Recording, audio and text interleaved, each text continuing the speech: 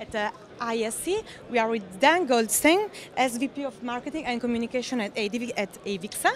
And we are talking about TIDE Conference. So TIDE Conference was for the first time in Amsterdam. Yep.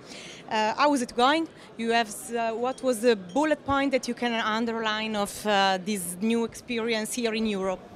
I think the main takeaway for us is that we brought different kinds of people together for the first time, people who wouldn't normally have a forum for networking and discussion here at the show.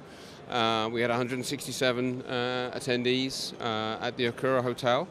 Our theme was design thinking for business, and so there was a design theme running through the day. And the various keynote speakers and panel discussions and breakout sessions that we had, I think gave the attendees a different perspective on the technology that we see here at the ISE show floor.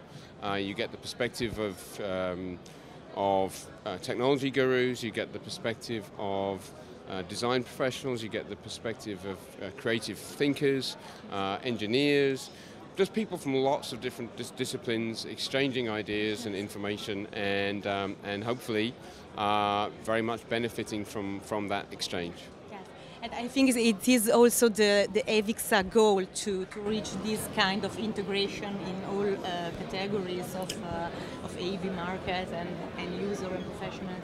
Yeah, absolutely. We want to be two things. Ultimately, we want to be the trusted hub for our industry in terms of communication and community, and that means satisfying not just our typical core channel community of integrators and consultants and manufacturers and distributors, but also some of these new technology professionals and design professionals and event professionals that are coming into the industry. And we want to be, the second thing we want to be is we want to be a catalyst for market growth, and that means taking responsibility for ensuring that there's plenty more and bigger markets for AV products and services to go into.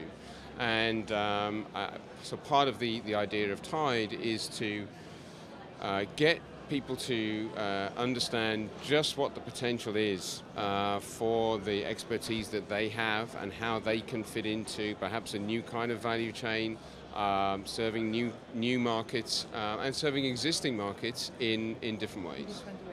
Are you going to repeat this kind of event in Europe? Yes, we will. So well, the next stop is Las Vegas in June, on June the 5th, and then back here in Amsterdam next February. And then we're also looking at having TIDE as a standalone event and having it as an event that co-locates at other shows, something that moves around, that has its own global community of design professionals and thinkers who are applying technology to modern day problems in new and exciting and profitable ways. Okay, thank you very much. All right.